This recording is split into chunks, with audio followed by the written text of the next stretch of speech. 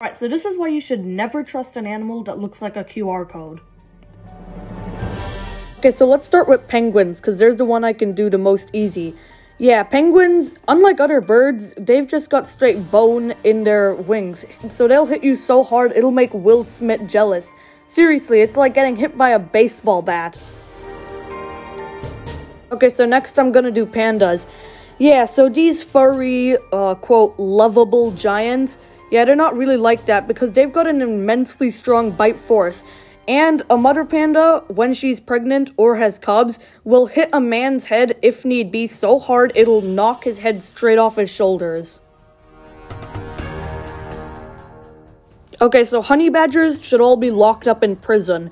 Yeah, these guys are so fearless, they'll take on a pride of lions and probably will get away with it.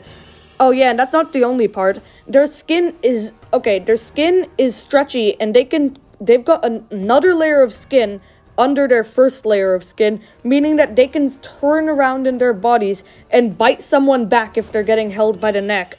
And their second layer of skin is as strong as steel. You could go at these guys with a machete and they'd still be able to scratch at you and probably kill you. Okay, so don't even get me started on orcas. These guys will attack great white sharks, kill them, eat their livers, and then let the rest of the body float in the ocean for some of us to find. Oh yeah, and they've also been recorded now to start attacking blue whales, the largest animal that we have currently on Earth. They attack them!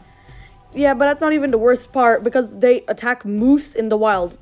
Because of course they do. When moose are in Alaska, they'll go to feed on nearby islands, and when they're swimming over there, that's when the orcas will strike. And funnily enough, they've only ever attacked people in captivity, never in the wild.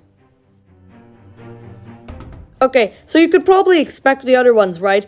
But who wouldn't expect the lovable, timid zebra? Yeah, they're pretty much just horses, right? Wrong.